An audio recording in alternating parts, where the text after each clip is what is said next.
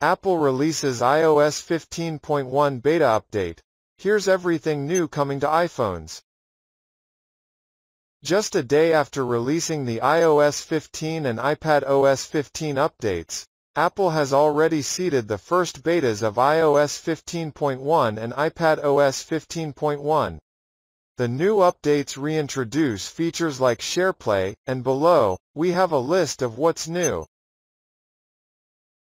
Available in FaceTime, SharePlay is designed to let users call up their friends and family and then watch TV, and listen to music together using neat features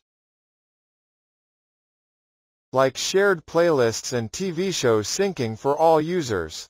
SharePlay also allows for screen sharing. If testing goes well, SharePlay could see an official launch in iOS 15.1. Announce calls. In the settings for the phone app, there's a new icon for the Announce Calls setting. Lossless audio for HomePod.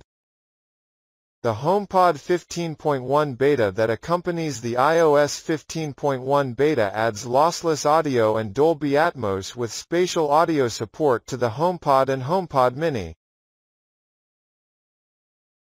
Vaccine cards in wallet. The iOS 15.1 beta that was introduced today allows iPhone users to upload their COVID-19 vaccination status to the Health app and then generate a vaccination card in Apple Wallet. In iOS 15, verifiable health records can be downloaded and stored in the Health app, and this includes COVID-19 vaccination records and health results. In iOS 15.1, vaccination records are able to be added to the Wallet app so a vaccine card can be provided to businesses, restaurants, venues, and more where vaccines are required for entry.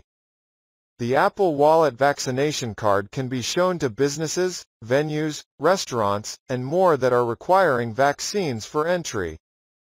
As outlined in an announcement to developers, verifiable health records are based on the Smart Health Card specification.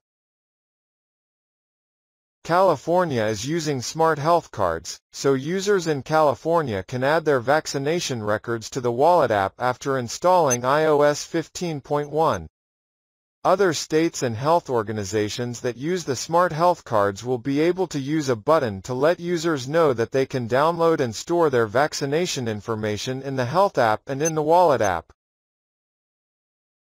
California, Louisiana, New York, Virginia, Hawaii, and some Maryland counties support Smart Health Cards, Sam's Club, and CVS Health. So those in the specific supported states should be able to look up their information in state databases, but those who were vaccinated through companies like Walmart and CVS will also be able to add their information to the Health and Wallet apps because it's the same system. Some apps like the one used by the NHS in the UK allowed users to add their vaccination records to the Wallet app, but the new solution is a universal standard that will work for all healthcare states that implement it.